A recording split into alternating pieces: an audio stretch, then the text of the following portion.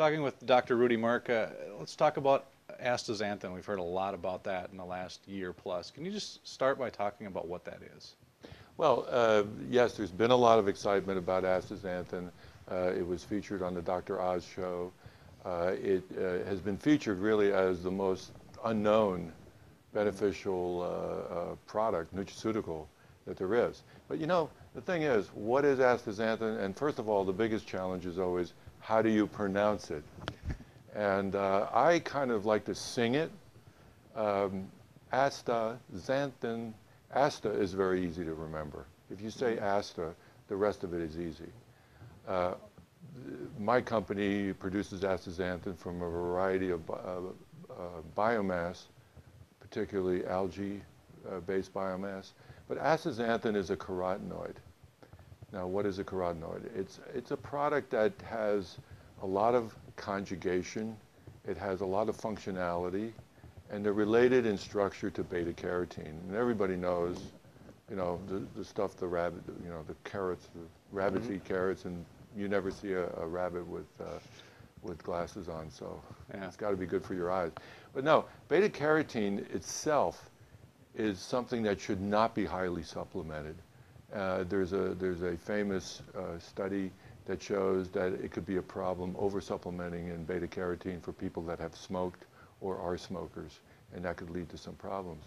But the important thing is astaxanthin does not have any pro-vitamin A beta carotene activity at all. It is a powerful antioxidant.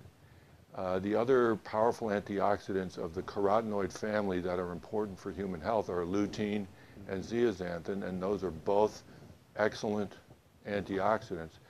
But astaxanthin is really the king of carotenoids in that it has 3 to 5 times more power as far as antioxidant power compared to lutein, and it has 30 times the free radical trapping power compared to lutein.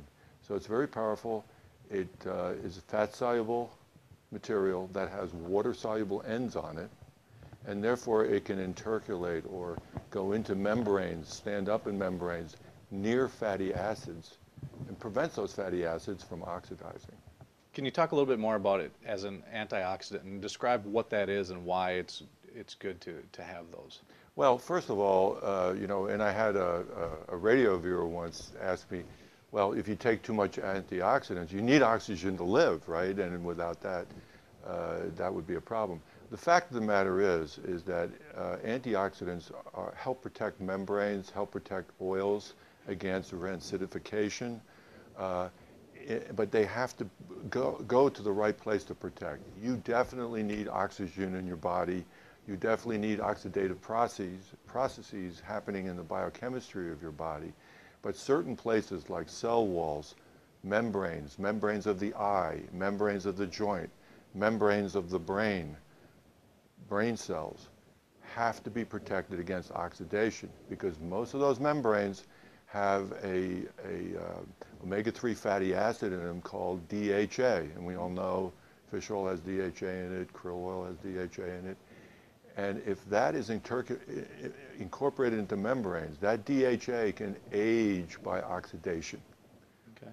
If you have a carotenoid like astaxanthin near that, it can capture the free radicals, it can capture the oxygen, and keep it from oxidizing the DHA. Now, your body has a certain amount of turnover of DHA.